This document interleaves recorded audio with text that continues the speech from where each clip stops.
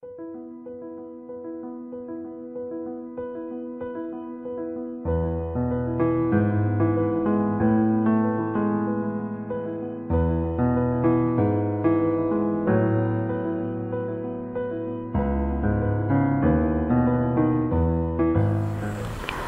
morning students. അപ്പോൾ നമ്മൾ പുതിയൊരു ചാപ്റ്റർ സ്റ്റാർട്ട് ചെയ്യാണ്. Third chapter cooperative education and training. അപ്പോൾ നമ്മൾ എഡ്യൂക്കേഷനെ പറ്റിയിട്ട് കോപ്പറേറ്റീവ് എഡ്യൂക്കേഷനെയും അതിൻ്റെ ട്രെയിനിങ്ങിനെയും പറ്റിയിട്ടാണ് നമ്മൾ ഈ ചാപ്റ്ററിൽ പഠിക്കാൻ പോകുന്നത്. ഡീറ്റെയിൽഡ് ആയിട്ട് പഠിക്കാനുള്ളൊരു ചാപ്റ്റർ തന്നെയാണ്, ഇമ്പോർട്ടൻ്റ് ആയിട്ടുള്ളൊരു ചാപ്റ്ററാണ്. ആദ്യം നമുക്ക് എഡ്യൂക്കേഷൻ്റെ ഇമ്പോർട്ടൻസ് നമുക്കറിയാവുന്നത് തന്നെയാണ് അല്ലേ.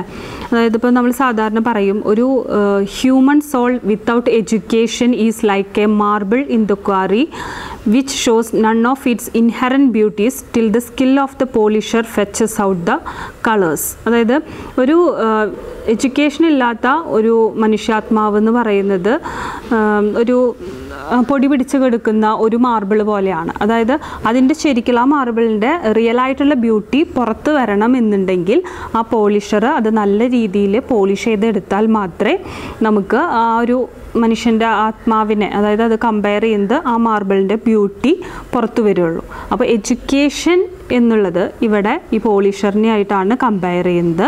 ഹ്യൂമൻ സോളിനെ ഇവിടെ മാർബിളായിട്ട്, നല്ല ഭംഗിയുള്ള മാർബിളായിട്ടാണ് കമ്പയർ ചെയ്യുന്നത്. ഇത്രയേ ഉള്ളൂ, സിമ്പിളായിട്ട് ഇത്രയേ ഉള്ളൂ. എഡ്യൂക്കേഷൻ ഉണ്ടെങ്കിൽ മാത്രമേ നമ്മളുടെ സോളിനെ എൻലൈറ്റ് ചെയ്ത് കാണിക്കാൻ പറ്റുള്ളൂ. അപ്പോൾ എഡ്യൂക്കേഷൻ്റെ ഇമ്പോർട്ടൻസ് നമുക്ക് അറിയാം എത്രത്തോളം ഇമ്പോർട്ടൻ്റ് ആണെന്ന്. നമ്മൾ ഇവിടെ ഈ ചാപ്റ്ററിൽ നമ്മൾ ഡിസ്കസ് ചെയ്യാൻ പോകുന്നത് കോപ്പറേറ്റീവ് എഡ്യൂക്കേഷനെ പറ്റിയിട്ടാണ്. Cooperative education and training. അപ്പോൾ കോപ്പറേറ്റീവ് എഡ്യൂക്കേഷന് രണ്ട് വശങ്ങളാണുള്ളത്. അതായത് ഇപ്പോൾ ഒരു കോപ്പറേറ്റീവ് സൊസൈറ്റിയിൽ ഒരുപാട് മെമ്പർ സൊസൈറ്റീസ് ഉണ്ടായിരിക്കും. അപ്പോൾ ഈ കോപ്പറേഷൻ എന്ന് പറയുന്ന ഒരു ഐഡിയോളജി, അതായത് അതിൻ്റെ പ്രിൻസിപ്പിൾസ്, അതുപോലെ തന്നെ അതിൻ്റെ പർപ്പസ്, അതിൻ്റെ ടെക്നിക്സ്, അതിനെ പറ്റിയിട്ടുള്ള നോളജ് നമ്മളുടെ മെമ്പർ സൊസൈറ്റിക്ക് കൊടുക്കുക. അതിനെയാണ് നമ്മൾ മെമ്പർ എഡ്യൂക്കേഷൻ എന്ന് പറയുക.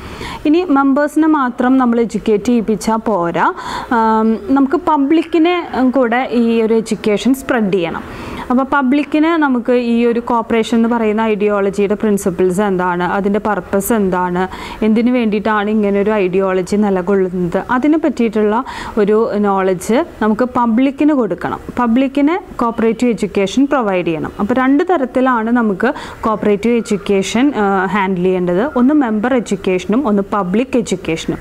മെമ്പർ എഡ്യൂക്കേഷൻ എന്ന് പറയുന്നത് കോപ്പറേറ്റീവ് സൊസൈറ്റീസിൻ്റെ കീഴിൽ നിലനിൽക്കുന്ന മെമ്പർ സൊസൈറ്റീസ് ഉണ്ടായിരിക്കും. അവർക്ക് കോപ്പറേഷനെ പറ്റിയിട്ടുള്ള അതിൻ്റെ പ്രിൻസിപ്പിൾസും പർപ്പസും ഒക്കെ അതിനെ പറ്റിയിട്ടുള്ള ഇൻഫോർമേഷൻ കൊടുക്കുക. അത് മെമ്പർ എഡ്യൂക്കേഷൻ. പബ്ലിക്കിന് കോപ്പറേഷനെ പറ്റിയിട്ടുള്ള ഇൻഫോർമേഷൻ കൊടുക്കുന്നത് പബ്ലിക് ഇൻഫോർമേഷൻ. അങ്ങനെ രണ്ട് തരങ്ങളാണ് അതിനുള്ളത്. അപ്പോൾ ഈ കോപ്പറേറ്റീവ് എഡ്യൂക്കേഷൻ ആൻഡ് ട്രെയിനിങ്, അതുകൊണ്ട് നമുക്ക് നമ്മളുടെ എഡ്യൂക്കേഷൻ എപ്പോഴും നമ്മളുടെ ഓൾറെഡി ഉള്ള നോളജിനെയും സ്കില്ലിനെയും ഇമ്പ്രൂവ് ചെയ്യിക്കാൻ വേണ്ടിയിട്ടുള്ളതാണ്. അത് തന്നെയാണ് ഇവിടെ. അതായത് നമുക്ക് കോപ്പറേഷനെ പറ്റിയിട്ട് എന്തൊക്കെയോ ബേസിക് ആയിട്ടുള്ള കുറച്ച് ഐഡിയാസ് ഉണ്ട്, എന്നാൽ നമുക്ക് അത്ര ക്ലിയർ ആയിട്ടുള്ള ഒരു ഐഡിയ ഇല്ല, വേഗമായിട്ടുള്ള ഒരു ഐഡിയ മാത്രമേ ഉള്ളൂ. അപ്പോൾ എന്താണ് ഒരു കോപ്പറേഷൻ എന്ന് പറഞ്ഞാൽ, എന്തൊക്കെ പ്രിൻസിപ്പിൾസ് ആണ് അത് ഫോളോ ചെയ്യുന്നത്, എന്ത് പർപ്പസാണ് അതുകൊണ്ട് ഉദ്ദേശിക്കുന്നത്, എന്തൊക്കെ ടെക്നിക്സ് അതിൽ നമ്മൾ അപ്ലൈ ചെയ്യുന്നുണ്ട്, ഇതിനെ പറ്റിയിട്ടുള്ള ഇൻഫോർമേഷൻസ് സ്പ്രെഡ് ചെയ്യുക. അത് തന്നെയാണ് കോപ്പറേറ്റീവ് എഡ്യൂക്കേഷൻ ആൻഡ് ട്രെയിനിങ് കൊണ്ട് നമ്മളിവിടെ ഉദ്ദേശിക്കുന്നത്.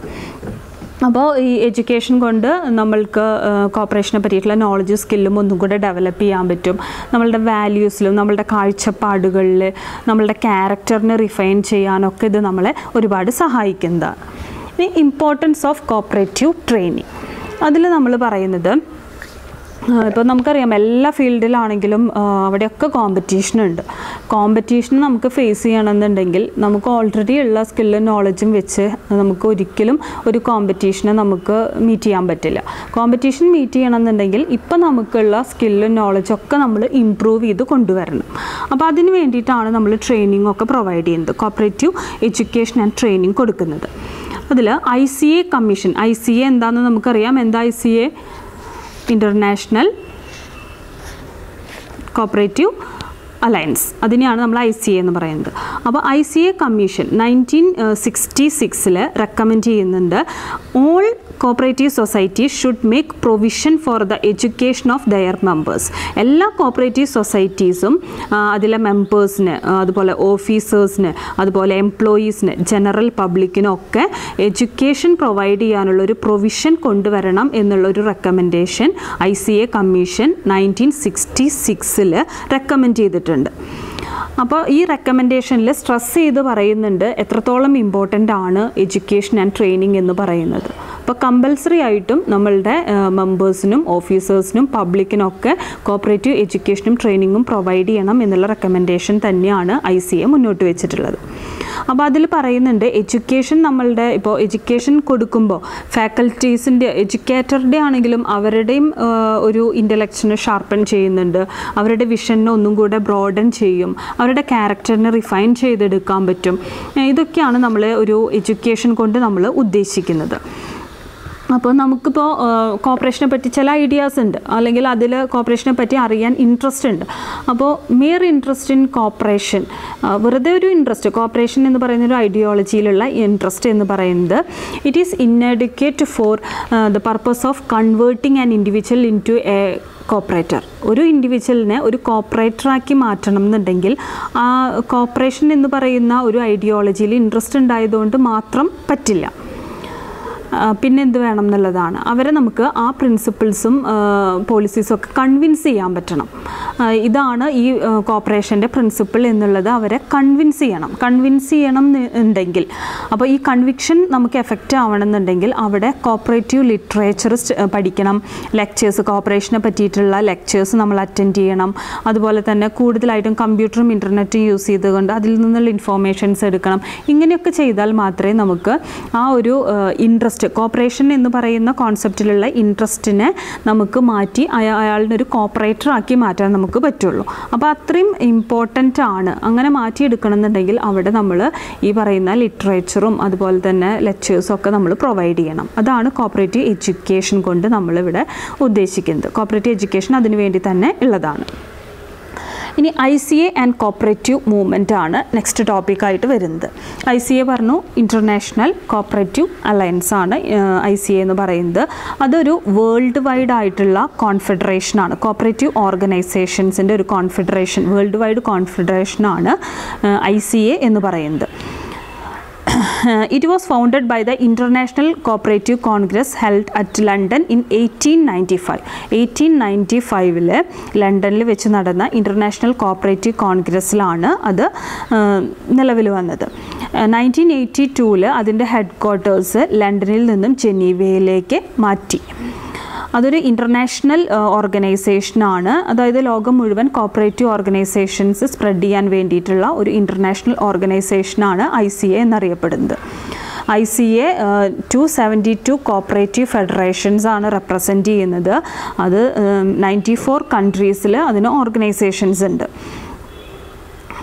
ഈ അലയൻസിൻ്റെ മെമ്പേഴ്സ് എന്ന് പറയുന്നത് ഇൻ്റർനാഷണലായിട്ട് നാഷണൽ ഇൻ്റർനാഷണൽ ലെവലിലുള്ള എല്ലാ സെക്ടേഴ്സിൽ നിന്നും, അതായത് ഇപ്പോൾ കോപ്പറേറ്റീവ് എന്ന് പറയുന്നത് പല ഫീൽഡിലുണ്ട്. ഇപ്പോൾ നമുക്കറിയാം, ഇപ്പോൾ അഗ്രികൾച്ചറിനുണ്ട്, അതുപോലെ ഫിഷറീസിനുണ്ട്, ഹെൽത്ത്, ഹൗസിംഗ്, ഇൻഷുറൻസ്, അങ്ങനെയുള്ള കാര്യങ്ങൾക്കൊക്കെ ഓരോ ഫീൽഡിൽ ഓരോ കോപ്പറേറ്റീവ് സ്ഥാപനങ്ങളുണ്ട്. അപ്പോൾ ഇതിലൊക്കെ നാഷണൽ ആൻഡ് ഇൻ്റർനാഷണൽ ലെവലിൽ ഫങ്ഷൻ ചെയ്യുന്നത് തന്നെയാണ് ICA എന്ന് പറയുന്നത്. ഇനി നെക്സ്റ്റ് നമ്മൾ ഒബ്ജക്റ്റീവ്സ് ഓഫ് ICA ആണ് നോക്കുന്നത്. ICAയുടെ ഒബ്ജക്റ്റീവ്സ് എന്താണ്? ICAയുടെ ഒബ്ജക്റ്റീവ്, ഫസ്റ്റ് ഒബ്ജക്റ്റീവായിട്ട് നമ്മൾ പറയുന്നത് ICA provides an effective and efficient global voice and forum for knowledge, expertise and coordinated action for and about cooperatives. കോപ്പറേറ്റീവ്സിനെ പറ്റിയിട്ടുള്ള നോളജ്, എക്സ്പെർട്ടൈസ് അതൊക്കെ നമുക്ക് ഗ്ലോബൽ ലെവലിൽ പ്രൊവൈഡ് ചെയ്യുന്ന ഒരു ഫോറം, അതാണ് ICA നമുക്ക് പ്രൊവൈഡ് ചെയ്യുന്നത്. ഫസ്റ്റ് ഒബ്ജക്റ്റീവായിട്ട് പറയുന്നത് കോപ്പറേറ്റീവ്സിനെ പറ്റിയിട്ടുള്ള നോളജും അവരെ പറ്റിയിട്ടുള്ള എക്സ്പെർട്ടൈസും ഒക്കെ ഗ്ലോബൽ ലെവലിൽ കൊടുക്കാൻ പറ്റുന്ന ഒരു ഫോറം ICA നമുക്ക് പ്രൊവൈഡ് ചെയ്യുന്നുണ്ട്. സെക്കൻഡ് ഒബ്ജക്റ്റീവായിട്ട് പറയുന്നത് കോപ്പറേഷൻ എന്ന് പറയുന്ന ഒരു ഐഡിയോളജിയുടെ പ്രിൻസിപ്പിൾസും അതിൻ്റെ മെത്തേഡും ത്രൂ ഔട്ട് ദ വേൾഡ്, ലോകം മുഴുവൻ പോപ്പുലറൈസ് ചെയ്യാൻ ICA സഹായിക്കുന്നുണ്ട്. ദെൻ നെക്സ്റ്റ് വൺ പറയുന്നത് ഗ്ലോബൽ ലെവലിൽ ഒരുപാട് ചേഞ്ചസ് വന്നുകൊണ്ടിരിക്കുന്നുണ്ട്. അപ്പോൾ ആ എല്ലാ രാജ്യങ്ങളിലും കോപ്പറേഷനെ പ്രൊമോട്ട് ചെയ്യാം, അതാണ് നെക്സ്റ്റ് ഒബ്ജക്റ്റീവായിട്ട് പറയുന്നത്. ഇനി അടുത്ത ഒബ്ജക്റ്റീവായിട്ട് പറയുന്നത് എങ്ങനെയാണ് കോപ്പറേറ്റീവ് ട്രെയിനിങ്ങും എഡ്യൂക്കേഷനും വഴി സെൽഫ് ഹെൽപ്പ് എന്ന് പറയുന്ന ഒരു ആശയം എങ്ങനെയാണ് ലോകം മുഴുവൻ ആ ഒരു ആശയം എങ്ങനെയാണ് എല്ലാ ഓർഗനൈസേഷൻസിനെയും ഇൻഫ്ലുവൻസ് ചെയ്യുക, എങ്ങനെയാണ് ഇൻഡിവിജ്വൽസിനെയും കമ്മ്യൂണിറ്റീനെയും കോപ്പറേറ്റീവ് എന്ന് പറയുന്ന ഒരു ആശയം ഇൻഫ്ലുവൻസ് ചെയ്യുന്നത്, അത് ഡെമോൺസ്ട്രേറ്റ് ചെയ്യാൻ സഹായിക്കുന്നുണ്ട്. നെക്സ്റ്റ് വൺ പറയുന്നത് പൊളിറ്റിക്കൽ സപ്പോർട്ടും ടെക്നിക്കൽ എക്സ്പെർട്ടൈസും പ്രൊവൈഡ് ചെയ്യാൻ സഹായിക്കുന്നുണ്ട്. പിന്നെ പറയുന്നത് കോപ്പറേറ്റീവ്സും കോപ്പറേറ്റീവ് ഓർഗനൈസേഷൻസും തമ്മിലുള്ള ഒരു സ്റ്റേബിൾ ആയിട്ടുള്ള ഒരു കോണ്ടാക്റ്റ് അതിന് സഹായിക്കുന്നുണ്ട്. അതുപോലെ തന്നെ മീറ്റിങ്സ്, ഈ കോപ്പറേറ്റീവ് എന്ന് പറയുന്ന ഐഡിയോളജീനെ പറ്റി ഡിസ്കസ് ചെയ്യാനായിട്ട് മീറ്റിങ്സ്, വർക്ക്ഷോപ്സ് ഒക്കെ, മീൻസ് ഈ കോപ്പറേഷനിൽ വരുന്ന പുതിയ പുതിയ ഇഷ്യൂസ് എന്തൊക്കെയാണ് അതിനെപ്പറ്റിയൊക്കെ ഇപ്പോൾ ലോകത്തിൽ പല പല ചേഞ്ചസ് വരുന്നുണ്ടാവും. അപ്പോൾ അതിൽ ഈ കോപ്പറേഷൻ എന്ന് പറയുന്ന ഐഡിയോളജിയിൽ വരുന്ന ചേഞ്ചസിനെ പറ്റി അഡ്രസ്സ് ചെയ്തുകൊണ്ട് നടത്തുന്ന മീറ്റിങ്സ്, അതുപോലെ തന്നെ വർക്ക്ഷോപ്സ് ഇതൊക്കെ കണ്ടക്ട് ചെയ്യാൻ സഹായിക്കുന്നുണ്ട്. നെക്സ്റ്റ് വൺ പറയുന്നത് അതിൻ്റെ ഡെവലപ്മെൻറ്റ് പ്രോഗ്രാംസ് വഴി ഗ്ലോബൽ റീജിയണൽ ലെവൽസിലൊക്കെ ഫിനാൻഷ്യൽ സപ്പോർട്ടും അതുപോലെ കപ്പാസിറ്റി ബിൽഡിംഗ് ഒക്കെ പ്രൊവൈഡ് ചെയ്യുന്നുണ്ട്. നെക്സ്റ്റ് പറയുന്നത് ICA ഒരു അഡ്വൈസറായിട്ടും ഗൈഡായിട്ടും നേഷൻസ് രാജ്യങ്ങൾ തമ്മിലുള്ള ഒരു മീഡിയേറ്ററായിട്ട് കോപ്പറേറ്റീവ് മാറ്റേഴ്സ് ഡീൽ ചെയ്യുന്ന ഒരു മീഡിയേറ്ററായിട്ടൊക്കെ ICA ഫങ്ഷൻ ചെയ്യുന്നുണ്ട്. പിന്നെ ലോകത്തിലെ ആളുകൾക്ക് സമാധാനപരമായിട്ടും സെക്യൂർഡ് ആയിട്ടുമുള്ള ഒരു ജീവിതം അതും പ്രൊമോട്ട് ചെയ്യാൻ ICA സഹായിക്കുന്നുണ്ട്. അപ്പോൾ ഒബ്ജക്റ്റീവ്സ് ഓഫ് ICA എന്ന് പറയുന്നത് ഫസ്റ്റ് ഒബ്ജക്റ്റീവായിട്ട് പറയുന്നത് കോപ്പറേറ്റീവ്സിനെ പറ്റിയിട്ടുള്ള നോളജും എക്സ്പെർട്ടൈസും ഗ്ലോബൽ ലെവലിൽ അതിന് വോയിസ് ഉയർത്താനായിട്ടുള്ള ഒരു ഫോറം പ്രൊവൈഡ് ചെയ്യണു. നെക്സ്റ്റ് വൺ പറയുന്നത് ലോകം മുഴുവൻ കോപ്പറേഷൻ പ്രിൻസിപ്പിൾസും മെത്തേഡ്സും പോപ്പുലറൈസ് ചെയ്യാൻ സഹായിക്കുന്നുണ്ട്. എല്ലാ രാജ്യങ്ങളും തമ്മിലുള്ള കോപ്പറേഷൻ പ്രൊമോട്ട് ചെയ്യാൻ സഹായിക്കുന്നുണ്ട്. പിന്നെ സെൽഫ് ഹെൽപ്പ് കോപ്പറേഷൻ എന്ന് പറയുന്ന ഒരു ideology cooperative training and education വഴി ഇൻഡിവിജ്വൽസിലും കമ്മ്യൂണിറ്റീസിനും ഇൻഫ്ലുവൻസ് ചെയ്യാൻ ഡെമോൺസ്ട്രേറ്റ് ചെയ്യുന്നുണ്ട്. നെക്സ്റ്റ് വൺ പറയുന്നത് നാഷണൽ ഇൻ്റർനാഷണൽ ലെവലിൽ ഇക്കണോമിക് റിലേഷൻസ് പ്രൊമോട്ട് ചെയ്യാനും രാജ്യങ്ങൾ തമ്മിലുള്ള ഒരു ഫ്രണ്ട്ലി റിലേഷൻഷിപ്പ് ക്രിയേറ്റ് ചെയ്യാനും സഹായിക്കുന്നുണ്ട്. പൊളിറ്റിക്കൽ ടെക്നിക്കൽ സപ്പോർട്ട് കൊടുക്കുന്നുണ്ട്. സ്റ്റേബിൾ കോണ്ടാക്റ്റ് കോപ്പറേറ്റീവ്സും കോപ്പറേറ്റീവ് ഓർഗനൈസേഷൻസും ഒക്കെ ഒരു സ്റ്റേബിൾ കോണ്ടാക്റ്റ് ക്രിയേറ്റ് ചെയ്യാൻ സഹായിക്കുന്നു. കോപ്പറേറ്റീവ് എന്ന് പറയുന്ന ഒരു ഐഡിയോളജിയിൽ വരുന്ന പുതിയ പുതിയ ഇഷ്യൂസ് ചേഞ്ചസ് അതിനെപ്പറ്റി ഡിസ്കസ് ചെയ്യുന്ന മീറ്റിങ്സ്, വർക്ക്ഷോപ്സ് ഇതൊക്കെ ഓർഗനൈസ് ചെയ്യാൻ സഹായിക്കുന്നുണ്ട്. ഡെവലപ്മെൻറ്റ് പ്രോഗ്രാംസ് വഴി global regional ലെവൽസിൽ ICA capacity ബിൽഡിങ്ങും financial സപ്പോർട്ടും പ്രൊവൈഡ് ചെയ്യുന്നുണ്ട്. ഒരു അഡ്വൈസറായിട്ടും ഒരു ഗൈഡായിട്ടും അതുപോലെ തന്നെ രാജ്യങ്ങൾ തമ്മിൽ കോപ്പറേറ്റീവ് മാറ്റേഴ്സിനെ പറ്റി ഡിസ്കസ് ചെയ്യുന്ന ഒരു മീഡിയേറ്ററായിട്ടും ICA ഫങ്ഷൻ ചെയ്യുന്നു. നാഷണൽ ഇൻ്റർനാഷണൽ ലെവലിൽ പീസ്ഫുള്ളായിട്ടും അതുപോലെ തന്നെ സെക്യൂർഡ് ആയിട്ടുള്ളൊരു ജീവിതം നയിക്കാനും ICA സഹായിക്കുന്നുണ്ട്. ഇത്രയാണ് നമ്മളുടെ ICAയുടെ ഒബ്ജക്റ്റീവ്സ് ആയിട്ട് പറയുന്നത്. നെക്സ്റ്റ് നമ്മളുടെ topic organisational structure of ICA. എങ്ങനെയാണ് ICAയുടെ ഓർഗനൈസേഷണൽ സ്ട്രക്ചർ ഉള്ളത്?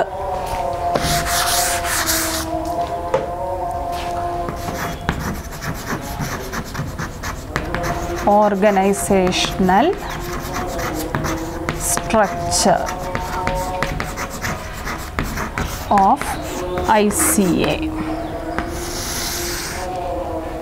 ICA means international cooperative alliance. അപ്പോൾ അതിൽ ഫസ്റ്റ് വൺ പറയുന്നത് ജനറൽ അസംബ്ലി ആണ്. ജനറൽ അസംബ്ലി ഇങ്ങനെ ഫസ്റ്റ് ഓർഗനൈസേഷണൽ സ്ട്രക്ചറിൻ്റെ ഫസ്റ്റ് പാർട്ടായിട്ട് വരുന്നത് ജനറൽ അസംബ്ലി ആണ്. അപ്പോൾ അതിൽ ജനറൽ അസംബ്ലിയിൽ അഫിലിയേറ്റഡ് ഓർഗനൈസേഷൻസിൽ നിന്നുള്ള റെപ്രസെൻറ്റേറ്റീവ്സ് ആണ് അതിൽ മെമ്പേഴ്സായിട്ട് ഉണ്ടായിരിക്കുക. ഒരു the maximum representation from A country, ഒരു രാജ്യത്തിൽ നിന്ന് മാക്സിമം റെപ്രസെൻറ്റ് ചെയ്യാൻ പറ്റുന്ന ആളുകളുടെ എണ്ണം എന്ന് പറയുന്നത് 20 ആയിട്ട് നമ്മൾ ലിമിറ്റ് ചെയ്തിട്ടുണ്ട്. അപ്പോൾ ICAയുടെ ഹയസ്റ്റ് അതോറിറ്റി എന്ന് പറയപ്പെടുന്നതും ഈ ജനറൽ അസംബ്ലി തന്നെയാണ്. ജനറൽ അസംബ്ലിയിൽ നമ്മളൊരു പ്രസിഡൻറ്റിനെ എലക്ട് ചെയ്യും, 2 വൈസ് പ്രസിഡൻറ്റ്സ് ഉണ്ടായിരിക്കും, പിന്നെ ഒരു എക്സിക്യൂട്ടീവ് കമ്മിറ്റി, ഇവരൊക്കെ അവരൊക്കെ എലക്ട് ചെയ്യാണ് ചെയ്യുന്നത്. വർഷത്തിൽ 2 വർഷങ്ങളിൽ ഒരിക്കലാണ് നമ്മൾ മീറ്റിംഗ് കണ്ടക്ട് ചെയ്യുന്നത്. ആ മീറ്റിങ്ങിൽ വെച്ചിട്ട് പ്ലാൻസ് ആൻഡ് പോളിസീസ് ഒക്കെ നമ്മൾ ഫോമുലേറ്റ് ചെയ്യുന്നുണ്ട്. അതാണ് ജനറൽ അസംബ്ലിയിൽ പറയുന്നത്. സെക്കൻഡ് വൺ പറയുന്നത് എക്സിക്യൂട്ടീവ് കമ്മിറ്റിയാണ്.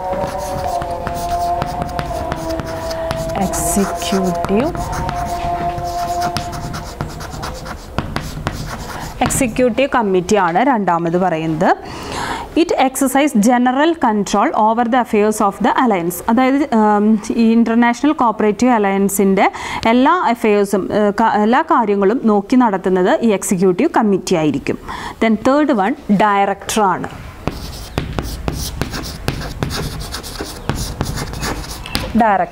ഡയറക്ടറിൽ പറയുന്നത് alliance the secretariat of alliance is headed by the director. അതിൻ്റെ തലപ്പത്തുള്ളത് ഡയറക്ടർ ആയിരിക്കും. ദെൻ ജനറൽ സെക്രട്ടറി ആണ്.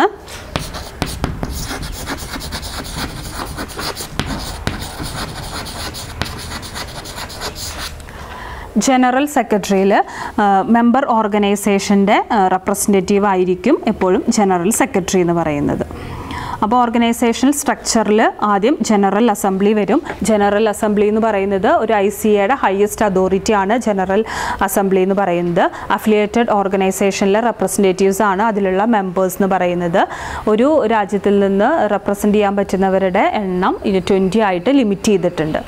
പിന്നെ അതിൽ പറയുന്നത് 2 വർഷത്തിൽ ഒരിക്കലാണ് അവർ മീറ്റിംഗ് കണ്ടക്ട് ചെയ്യുന്നത്. ആ മീറ്റിങ്ങിൽ വെച്ച് പ്ലാൻസ് ആൻഡ് പോളിസീസൊക്കെ ഫ്രെയിം ചെയ്യുന്നതായിരിക്കും. Then executive committee. ഈ എക്സിക്യൂട്ടീവ് കമ്മിറ്റിയാണ് ഒരു അലയൻസിൻ്റെ മീൻസ് ICAയുടെ എല്ലാ ജനറൽ ആയിട്ടുള്ള എല്ലാ മാറ്റേഴ്സും കൈകാര്യം ചെയ്യുന്നത് എക്സിക്യൂട്ടീവ് കമ്മിറ്റിയാണ്. ഡയറക്ടർ എന്ന് പറയുന്നത് അലയൻസിൻ്റെ തലപ്പത്തുള്ളത് ഡയറക്ടറാണ്. ദെൻ ജനറൽ സെക്രട്ടറി, അത് മെമ്പർ ഓർഗനൈസേഷൻ്റെ റെപ്രസെൻറ്റേറ്റീവ് ആയിരിക്കും ജനറൽ സെക്രട്ടറി. ഇനി റീജിയണൽ ഓഫീസാണ്. ICAയുടെ റീജിയണൽ ഓഫീസ് എന്ന് പറയുന്നത് 4 ഡിസ്ട്രിക്ട് റീജിയൻസ് ഉണ്ട്, റീജിയണൽ ഹെഡ് ക്വാർട്ടേഴ്സും. ആ 4 റീജിയൻസ് എന്ന് പറയുന്നത് Asia and Pacific region, first region പറയുന്നത്. Head quarters ന്യൂഡൽഹിയിലാണ്. പ്രൊജക്റ്റ് ഓഫീസസ് ഓസ്ട്രേലിയയും സിംഗപ്പൂരിലും ഉണ്ടായിരിക്കും. രണ്ടാമത്തെ region east central and south Africa region ആണ്. അതിൻ്റെ ഹെഡ് ക്വാർട്ടേഴ്സ് തൻസാനിയ ആണ്. തേർഡ് റീജിയൻ ആയിട്ട് വെസ്റ്റ് ആഫ്രിക്ക റീജിയൻ ആണ് പറയുന്നത്. അതിൻ്റെ head quarters അബിദ്യാനിലാണ്. Central America and Caribbean region, അതിൻ്റെ ഹെഡ് ക്വാർട്ടേഴ്സ് സാൻജോസ് കോസ്റ്റാറിക്കയിലാണ്. അപ്പോൾ ഇത്രയാണ് റീജിയണൽ ഓഫീസിൻ്റെ കാര്യം പറയുന്നത്. ദെൻ നെക്സ്റ്റ് ടോപ്പിക്കായിട്ട് പറയുന്നത് സെക്ടറൽ ഓർഗനൈസേഷൻ ഓഫ് ICA ആണ്. അപ്പോൾ ഈ പോളിസീസും പ്രോഗ്രാംസും ഒക്കെ നമുക്ക് ഇംപ്ലിമെൻറ്റ് ചെയ്യണമെന്നുണ്ടെങ്കിൽ അതിന് കുറേ സെക്ടറൽ ഓർഗനൈസേഷൻസ് വേണം. അങ്ങനെ നമുക്ക് മെയിനായിട്ട് 8 സെക്ടറൽ ഓർഗനൈസേഷനെ പറ്റിയിട്ടാണ് പറയുന്നത്. First one ICAO, the international cooperative agriculture organisation. ICBA, the International Cooperative Banking Association. CCW, Consumer Cooperative Worldwide. IFCO, the International Cooperative Fisheries Organization. IHCO, the International Health Cooperative Organization. ICA Housing, Global Organization for Housing Cooperatives. ICMIF, International Cooperative and Mutual Insurance Federation. CICOPA, the International Organization of Industrial, Artisanal and Service Producers Cooperatives. ഇത്രയാണ് നമ്മളുടെ 8 sectoral organisation ഉള്ളത്. ഇനി ICAക്ക് ഇതല്ലാതെ ഇനി തെമാറ്റിക് കമ്മിറ്റീസും ഉണ്ട്. ICA-GEC, gender equality committee, അതുപോലെ തന്നെ ICA-CCR, the ICA committee on cooperative research. ICACC, the CA communication committee. ICA youth network. ഇത്രയാണ് സെക്ടറൽ ഓർഗനൈസേഷൻ ICAയുടെ വരുന്നത്. Next topic ICA and international relation. ICAക്ക് international ഓർഗനൈസേഷൻസുമായിട്ടൊരു close കോണ്ടാക്റ്റാണ് നിലനിൽക്കുന്നത്. പല UN ഓർഗനൈസേഷൻസുമായിട്ട് ICAക്ക് ക്ലോസ് കോണ്ടാക്റ്റ് ഉണ്ട്. ICA makes recurrent contact with the international labour organisation. Internationally labour ഓർഗനൈസേഷൻസുമായിട്ട് continuous ആയിട്ടുള്ള contacts ICA keep ചെയ്യാറുണ്ട്. അതുപോലെ തന്നെ food and agriculture ഓർഗനൈസേഷൻസും ഒക്കെ ആയിട്ട്. UNO ICAനെ റെക്കഗ്നൈസ് ചെയ്തു. അതുപോലെ തന്നെ ICA UNO അതുപോലെ തന്നെ FAO ഇവരൊക്കെ നടത്തുന്ന മീറ്റിങ്സിലൊക്കെ പാർട്ടിസിപ്പേറ്റ് ചെയ്യാനുള്ള റൈറ്റ് ICAക്ക് ഉണ്ട്. അതുപോലെ തന്നെ യുണൈറ്റഡ് നേഷൻസും ഇക്കണോമിക് സോഷ്യൽ കൗൺസിലൊക്കെ നടത്തുന്ന മീറ്റിംഗ്സിൽ അറ്റൻഡ് ചെയ്യാനുള്ള റൈറ്റ് ഉണ്ട്. ICA ILOൻ്റെ റെക്കമെൻഡേഷൻസൊക്കെ അഡോപ്റ്റ് ചെയ്യാറുണ്ട്. കോർപ്പറേഷന് പ്രൊമോട്ട് ചെയ്യാൻ വേണ്ടിയിട്ടുള്ള റെക്കമെൻഡേഷൻസൊക്കെ അഡോപ്റ്റ് ചെയ്യുന്നുണ്ട്. അതുപോലെ തന്നെ യുണൈറ്റഡ് നേഷൻസ് ഒരുപാട് ഗൈഡ് ലൈൻസ് അഡോപ്റ്റ് ചെയ്യുന്നുണ്ട്. കോർപ്പറേഷൻ്റെ ഡെവലപ്മെൻറ്റിന് വേണ്ടിയിട്ടുള്ള ഒരു എൻവയോൺമെൻറ്റ് ക്രിയേറ്റ് ചെയ്യാൻ വേണ്ടിയിട്ടുള്ള ഗൈഡ് ലൈൻസ് അഡോപ്റ്റ് ചെയ്യാറുണ്ട്. 1996 ICA international health cooperative organisation setup ചെയ്തിട്ടുണ്ട്. നെക്സ്റ്റ് നമ്മൾ നോക്കാൻ പോകുന്നത് ആക്ടിവിറ്റീസ് ഓഫ് ICA. ICA എന്തൊക്കെ ആക്ടിവിറ്റീസാണ് കണ്ടക്ട് ചെയ്യുന്നത് അതിൽ പറയുന്നുണ്ട്. ICA എന്ന് പറയുന്നത് ഒരു റിസോഴ്സ് സെൻറ്റർ ആയിട്ടാണ് ആക്ട് ചെയ്യുന്നത്. കോഓപ്പറേറ്റീവ്സിൻ്റെ ഒരു റിസോഴ്സ് സെൻറ്റർ ആയിട്ടാണ് ICA ആക്ട് ചെയ്യുന്നത്. ഇൻ്റർനാഷണൽ ട്രേഡ് റിലേഷൻസിനൊക്കെ അസിസ്റ്റ് ചെയ്യാൻ സഹായിക്കുന്നുണ്ട്. പിന്നെ മെയിനായിട്ടും ICA ചെയ്യുന്ന ആക്ടിവിറ്റീസ് എന്ന് പറയുന്നത് സെമിനാർസ്, കോൺഫറൻസ്, ഫെലോഷിപ്പ് പ്രോഗ്രാംസൊക്കെ അറേഞ്ച് ചെയ്ത് കൊടുക്കുക, അക്കാഡമിക് എക്സ്ചേഞ്ച് പ്രോഗ്രാംസ് അറേഞ്ച് ചെയ്യുക, കോഓപ്പറേറ്റീവ് ലിറ്ററേച്ചർ പബ്ലിക്കേഷൻസ്, കൺസൾട്ടൻറ്റ് സർവീസുകൾ, ഇൻ്റർനാഷണൽ ട്രേഡിനെയും കോഓപ്പറേറ്റീവ് റിസർച്ചിനെയൊക്കെ പ്രൊമോട്ട് ചെയ്യുക. ഇതൊക്കെയാണ് മെയിനായിട്ട് ICA നടത്തുന്ന ആക്ടിവിറ്റീസ്. അതിൽ ഹെഡ് ഓഫീസിൽ, റീജിയണൽ ഓഫീസിലൊക്കെ സെമിനാർസ് കണ്ടക്ട് ചെയ്യാറുണ്ട്. അതുപോലെ തന്നെ പല കോർപ്പറേഷന് റിലേറ്റ് ചെയ്തിട്ടുള്ള പല പേപ്പേഴ്സ് എക്സ്പേർട്സ് വന്നിട്ട് പേപ്പർ പ്രസൻറ്റേഷൻ നടത്താറുണ്ട്, ഡിസ്കഷൻസൊക്കെ നടത്താറുണ്ട്. മെമ്പർ കൺട്രീസിൽ നിന്നുള്ള ഡെലിഗേറ്റ്സ് വന്നിട്ട് നമ്മളുടെ സെമിനാറുകളിലൊക്കെ പാർട്ടിസിപ്പേറ്റ് ചെയ്യാറുണ്ട്. ദെൻ നെക്സ്റ്റ് വൺ ഫെലോഷിപ്പിനെ പറ്റിയിട്ടാണ് പറയുന്നത്. ഫെലോഷിപ്പ് 6 months പീരീഡിലേക്കുള്ള ഫെലോഷിപ്പാണ് കൊടുക്കുന്നത്.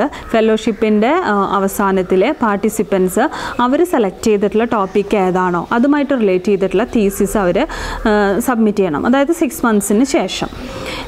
ഇതിൽ ICA അതിന് വേണ്ടിയിട്ടുള്ള പല ഗൈഡ് ലൈൻസും ഇറക്കിയിട്ടുണ്ട്.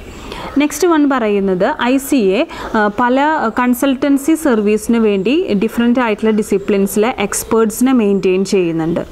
റിസർച്ച് പ്രോഗ്രാംസ് അതുപോലെ തന്നെ ടെക്നിക്കൽ അഡ്വൈസുകളൊക്കെ പ്രൊവൈഡ് ചെയ്യാറുണ്ട് മെമ്പർ ഓർഗനൈസേഷന് കോഓപ്പറേറ്റീവ് മാറ്റേഴ്സുമായിട്ട് റിലേറ്റ് ചെയ്തിട്ട്. ദെൻ നെക്സ്റ്റ് പറയുന്നത് എല്ലാ വർഷത്തിലും ജൂലൈയിൽ സാറ്റർഡേയിലാണ് ICA ഇൻ്റർനാഷണൽ കോഓപ്പറേറ്റീവ് ഡേ ആയിട്ട് സെലിബ്രേറ്റ് ചെയ്യുന്നത്. എല്ലാ വർഷത്തിലും July Saturday first international cooperative day ആയിട്ട് സെലിബ്രേറ്റ് ചെയ്യുന്നത് 1923 അത് വൺ വേർഡായിട്ട് എപ്പോഴും ചോദിക്കുന്ന ഒരു ക്വസ്റ്റ്യൻ ആണ്. ആദ്യത്തെ ഇൻ്റർനാഷണൽ കോഓപ്പറേറ്റീവ് ഡേ 1923 ജൂലൈ മാസത്തിലാണ് സെലിബ്രേറ്റ് ചെയ്യുന്നത്. ദ കമ്മ്യൂണിക്കേഷൻ ഡിപ്പാർട്ട്മെൻറ്റ് ഹെഡ് ഓഫീസിൽ 1987 ഒരു കമ്മ്യൂണിക്കേഷൻ ഡിപ്പാർട്ട്മെൻറ്റ് സെറ്റപ്പ് ചെയ്തിട്ടുണ്ട്. ICAയുടെ കമ്മ്യൂണിക്കേഷൻ പ്രോഗ്രാംസ് അതുപോലെ പബ്ലിക്കേഷൻസ് ഇങ്ങനെയുള്ള കാര്യങ്ങളൊക്കെ അതുവഴിയാണ് നടപ്പിലാക്കുന്നത്. പിന്നെ അവർക്ക് ഡോക്യുമെൻറ്റേഷൻ സെക്ഷൻ ഉണ്ട്, സ്പെഷ്യൽ പ്രൊജക്റ്റ് സെക്ഷൻസൊക്കെ ഉണ്ട്.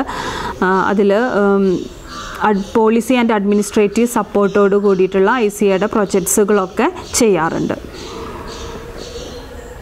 നെക്സ്റ്റ് വൺ പറയുന്നത് ഒബ്ലിഗേഷൻസ് ടു ICA. എന്താണ് ICAയോടുള്ള ഒബ്ലിഗേഷൻസ്? അത് ആർട്ടിക്കിൾ 13 ICA റൂൾസിൽ ആർട്ടിക്കിൾ 13 പറയുന്നുണ്ട് എന്തൊക്കെയാണ് ഒരു ICAയിൽ അഫിലിയേറ്റഡ് ആയിട്ടുള്ള ഓർഗനൈസേഷൻ എന്തൊക്കെ ഫങ്ഷൻസ് ഡിസ്ചാർജ് ചെയ്യണം എന്നുള്ളതിനെ പറ്റി പറയുന്നുണ്ട്. ഫസ്റ്റ് വൺ പറയുന്നത് to deserve the aim and policy of ICA and to confirm in its activity two the principle of റോക്ക്ടെയിൽ as defined in article 8. എല്ലാ മെമ്പേഴ്സിൻ്റെയും ആക്ടിവിറ്റി എന്ന് പറയുന്നത് ആർട്ടിക്കിൾ 8 റോക്ക്ടെയിൽ പ്രിൻസിപ്പിൾസിൽ പറയുന്ന പ്രകാരമുള്ള കാര്യങ്ങൾ കൺഫേം ചെയ്യുന്നുണ്ട് എന്നുള്ളത് ഉറപ്പാക്കുക.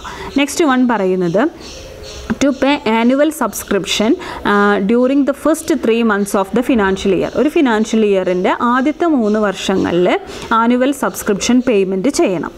പിന്നെ പറയുന്നത് ആനുവൽ റിപ്പോർട്ട് ICAക്ക് സപ്ലൈ ചെയ്യുക. അതുപോലെ തന്നെ ICA അതോറിറ്റീസ് റിക്വസ്റ്റ് ചെയ്യുന്ന ഏതൊരു ഇൻഫോർമേഷൻസും സപ്ലൈ ചെയ്യുക. ഇത്രയാണ് അഫിലിയേറ്റഡ് ഓർഗനൈസേഷനോട് ICA പറയുന്ന ഒബ്ലിഗേറ്ററി മാറ്റേഴ്സ്. നെക്സ്റ്റ് പറയുന്നത് Structure of Cooperative Training and Education in India. അപ്പോൾ കോപ്പറേറ്റീവ് എഡ്യൂക്കേഷൻ പ്രൊവൈഡ് ചെയ്യാൻ വേണ്ടിയിട്ടുള്ള ഒരു ഓർഗനൈസ്ഡ് ആയിട്ടുള്ള ഒരു എഫേർട്ട് മദ്രാസിൽ 1914 സ്റ്റാർട്ട് ചെയ്തിട്ടുള്ളത്. അതിൽ royal commission, ML darling committee, ഇതാണ് കോപ്പറേറ്റീവ് എഡ്യൂക്കേഷൻ ഇന്ത്യയിൽ സ്റ്റാർട്ട് ചെയ്യാൻ വേണ്ടി പ്രവർത്തിച്ചിട്ടുള്ള 1935 പ്രവർത്തിച്ചിട്ടുള്ള ആദ്യകാലങ്ങളിൽ പ്രവർത്തിച്ചിട്ടുള്ള കമ്മീഷൻസ് എന്ന് പറയുന്നത്. അപ്പോൾ 1946 ആയപ്പോഴേക്കും കോപ്പറേറ്റീവ് പ്ലാനിംഗ് കമ്മിറ്റി ഇത് റിവ്യൂ ചെയ്തു. 1953 ഒരു സെൻട്രൽ കമ്മിറ്റി, കോപ്പറേറ്റീവ് ട്രെയിനിങ്ങിന് വേണ്ടിയിട്ടുള്ള ഒരു സെൻട്രൽ കമ്മിറ്റി കോൺസ്റ്റിറ്റ്യൂട്ട് ചെയ്തു, റിസർവ് ബാങ്ക് ഓഫ് ഇന്ത്യയും സെൻട്രൽ ഗവൺമെൻറ്റും കൂടിയിട്ട്. 1953 മീൻസ് നെക്സ്റ്റ് ഇയറിൽ all India rural credit survey committee cooperative training recommend ചെയ്തു. കാരണം ഇന്ത്യയിൽ കോപ്പറേറ്റീവ് സെക്ടർ അത്രയും ഫെയിലിയർ ആയിക്കൊണ്ടിരിക്കുകയാണ്. അപ്പോൾ അതുകൊണ്ടാണ് 1954 ഒരു all India rural credit survey committee cooperative training വേണം എന്നുള്ളത് റെക്കമെൻഡ് ചെയ്യാൻ കാരണം. 2 വർഷം കഴിഞ്ഞപ്പോൾ 1956 കോപ്പറേറ്റീവ് എഡ്യൂക്കേഷൻ ആൻഡ് ട്രെയിനിങ്ങിൻ്റെ ഇമ്പോർട്ടൻസ്, എന്തുകൊണ്ടത് ആവശ്യമാണ് എന്നുള്ളതിനെ പറ്റിയിട്ട് പ്രൊഫസർ AF ലാഡ്ലോ, MR ഡാർലിംഗ് ഒക്കെ അതിനെപ്പറ്റി കൂടുതലായിട്ട് പറഞ്ഞിരുന്നു. 1960 ഗവൺമെൻറ് ഓഫ് ഇന്ത്യ ഒരു സ്റ്റഡി ടീമിനെ അപ്പോയിൻറ്റ് ചെയ്തിട്ടുണ്ടായിരുന്നു കോപ്പറേറ്റീവ് ട്രെയിനിങ്ങിന് വേണ്ടിയിട്ട്. ആ ടീം ഇതുവരെ എക്സിസ്റ്റിംഗ് ആയിട്ട് നിലനിൽക്കുന്ന ഒരു സിസ്റ്റത്തിനെ അവർ റിവ്യൂ ചെയ്തു. എന്നിട്ട് കുറച്ചും കൂടെ ബെറ്റർ ആക്കാനുള്ള സജസ്റ്റീവ് മെഷേഴ്സൊക്കെ അവർ റെക്കമെൻഡ് ചെയ്തിട്ടുണ്ടായിരുന്നു. അപ്പോൾ national board for cooperative training എന്ന് പറയുന്ന ഒരു പുതിയ ഇത് റീപ്ലേസ് ചെയ്തു വന്നു. ആദ്യം ഉണ്ടായിരുന്ന സെൻട്രൽ കമ്മിറ്റിക്ക് പകരമായിട്ട് national board of cooperative training replace ചെയ്തു വന്നു. ഇതിൽ recommendations, the recommendation of the team were considered by the conference of state ministers of cooperation. ഇതിൽ നിന്ന് പറയുന്ന റെക്കമെൻഡേഷൻസ് ഒക്കെ സ്റ്റേറ്റ് മിനിസ്റ്റേഴ്സിൻ്റെ കോൺഫറൻസിൽ അവരത് കൺസിഡർ ചെയ്തു. അതിൽ നിന്ന് താഴെ പറയുന്ന ഡിസിഷൻസ് അവർ അതിൽ നിന്ന് എടുത്തു.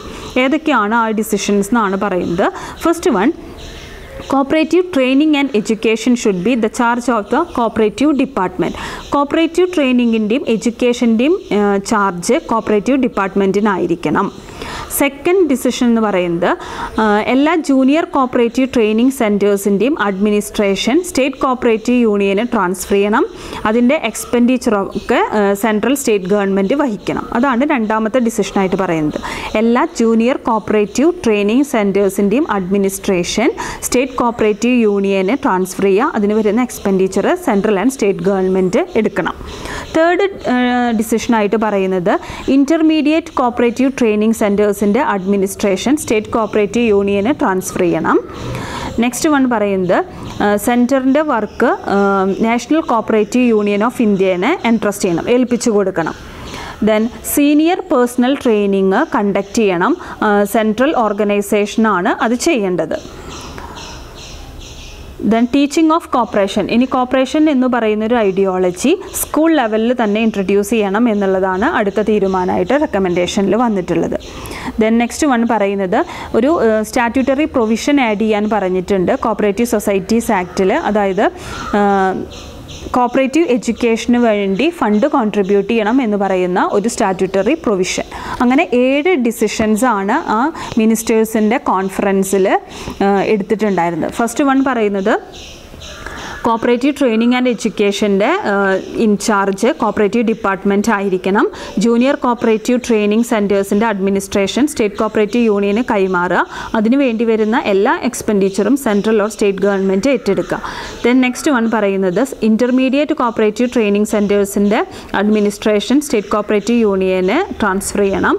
നെക്സ്റ്റ് വൺ പറയുന്നത് സെൻറ്ററിൻ്റെ വർക്കുകളൊക്കെ നാഷണൽ കോപ്പറേറ്റീവ് യൂണിയനെ ഏൽപ്പിക്കുക. പിന്നെ സീനിയർ പേഴ്സൺസിനെ ട്രെയിനിങ് പ്രൊവൈഡ് ചെയ്യണം. അത് ചെയ്യേണ്ടത് സെൻട്രൽ ഓർഗനൈസേഷൻസ് ആണ്. നെക്സ്റ്റ് ഡിസിഷനായിട്ട് പറയുന്നത് സ്കൂൾ ലെവലിൽ നമ്മൾ കോപ്പറേഷൻ എന്ന് പറയുന്ന ഒരു കോൺസെപ്റ്റ് പഠിപ്പിച്ചു തുടങ്ങണം. ലാസ്റ്റ് വൺ പറയുന്നത് കോപ്പറേറ്റീവ് സൊസൈറ്റീസ് ആക്റ്റിൽ ഒരു സ്റ്റാറ്റ്യൂട്ടറി പ്രൊവിഷൻ ആഡ് ചെയ്തിട്ടുണ്ടാവണം. അതായത് എഡ്യൂക്കേഷൻ ഫണ്ട് കോൺട്രിബ്യൂട്ട് ചെയ്യാൻ വേണ്ടിയിട്ടുള്ളത്. ഈ കോപ്പറേറ്റീവ് ട്രെയിനിങ് ആൻഡ് എഡ്യൂക്കേഷൻ ഇതിൻ്റെ ബേസിസിൽ നിലവിൽ വന്നു. 1973 ഗവൺമെൻറ് ഓഫ് ഇന്ത്യ ഒരു കോപ്പറേറ്റീവ് എഡ്യൂക്കേഷന് വേണ്ടി ഒരു എക്സ്പേർട്ട് ഗ്രൂപ്പിനെ അപ്പോയിൻറ്റ് ചെയ്തു. അവർ ട്രെയിനിങ് ആൻഡ് റിസർച്ചൊക്കെ ഹാൻഡിൽ ചെയ്തിരുന്നു. അതിൻ്റെ ആ ഒരു കമ്മീഷൻ്റെ ചെയർമാൻ എന്ന് പറയുന്നത് ഡോക്ടർ MS സ്വാമിനാഥൻ ആയിരുന്നു. അപ്പോൾ ഇതിൽ അതിനെ പറ്റിയിട്ട് കുറേ സ്റ്റഡീസ് കണ്ടക്ട് ചെയ്തു. സജസ്റ്റീവ് മെഷേഴ്സൊക്കെ ഇമ്പ്രൂവ്മെൻറ്റിന് വേണ്ടിയിട്ടുള്ളത് റെക്കമെൻഡ് ചെയ്തിട്ടുണ്ടായിരുന്നു. പിന്നീട് ഈ സ്വാമിനാഥൻ കമ്മിറ്റിയുടെ റെക്കമെൻഡേഷൻസിനെ അബിദിൻ കമ്മിറ്റി വീണ്ടും എക്സാമിൻ ചെയ്തു. അവർ മേജറായിട്ടുള്ള റെക്കമെൻഡേഷൻസ് നടത്തി. മേജറായിട്ടുള്ള 3 റെക്കമെൻഡേഷനാണ് നടത്തിയത്. ഫസ്റ്റ് വൺ പറയുന്നത് the committee for cooperative training has been renamed. Cooperative ട്രെയിനിങ്ങിൻ്റെ committee പേര് മാറ്റി national council for cooperative training means NCCT എന്നാക്കണം. അടുത്ത റെക്കമെൻഡേഷൻ പറയുന്നത് NCCTയുടെ office ബെയറേഴ്സും ഡയറക്ടേഴ്സും state cooperative യൂണിയൻ്റെയും national cooperative യൂണിയൻ്റെയും representatives ആയിരിക്കണം. നെക്സ്റ്റ് വൺ പറയുന്നത് ട്രെയിനിങ് പ്രോഗ്രാംസൊക്കെ NCCT എക്സാമിൻ ചെയ്യണം. മാത്രമല്ല അതിന് വേണ്ടിയിട്ടുള്ള ഫിനാൻഷ്യൽ ഹെൽപ്പൊക്കെ സെൻട്രൽ ഗവൺമെൻറ്റും NCDC, LIC, ARDC, SBI ഒക്കെ ചെയ്തു കൊടുക്കണം. അങ്ങനെ 3 റെക്കമെൻഡേഷൻസ് ആണ് ഈ അബിദിൻ കമ്മിറ്റിയിൽ വന്നത്. ഫസ്റ്റ് വൺ പറയുന്നത് കോപ്പറേറ്റീവ് ട്രെയിനിങ്ങിൻ്റെ പേര് മാറ്റി NCCT എന്നാക്കണം.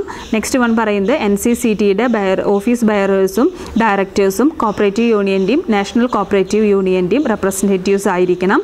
നെക്സ്റ്റ് വൺ പറയുന്നത് ട്രെയിനിങ് പ്രോഗ്രാംസൊക്കെ NCCT എക്സാമിൻ ചെയ്യണം.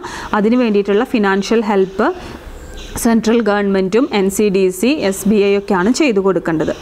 അങ്ങനെ ഈ സ്റ്റഡി ടീമിൻ്റെ റെക്കമെൻഡേഷൻ പ്രകാരം കോപ്പറേറ്റീവ് ട്രെയിനിങ് 1960 നിലവിൽ വന്നു. 1933 പറഞ്ഞിട്ടുള്ള കോപ്പറേറ്റീവ് എഡ്യൂക്കേഷൻ ആൻഡ് ട്രെയിനിങ്ങിനെ ബേസ് ചെയ്തുകൊണ്ടാണ്. ഇതാണ് ഇപ്പോഴും നമ്മൾ വലിയ ഓൾട്രേഷൻസ് ഒന്നുമില്ലാതെ ഇപ്പോഴും ഫോളോ ചെയ്തുകൊണ്ടിരിക്കുന്ന ഒരു കോപ്പറേറ്റീവ് എഡ്യൂക്കേഷൻ ആൻഡ് ട്രെയിനിങ് എന്ന് പറയുന്നത്. ഇപ്പോഴും ഫോളോ ചെയ്യുന്നത് അത് തന്നെയാണ്. അപ്പോൾ ഇത്രയാണ് ഇന്നത്തെ പോർഷൻ കഴിഞ്ഞു. Thank you.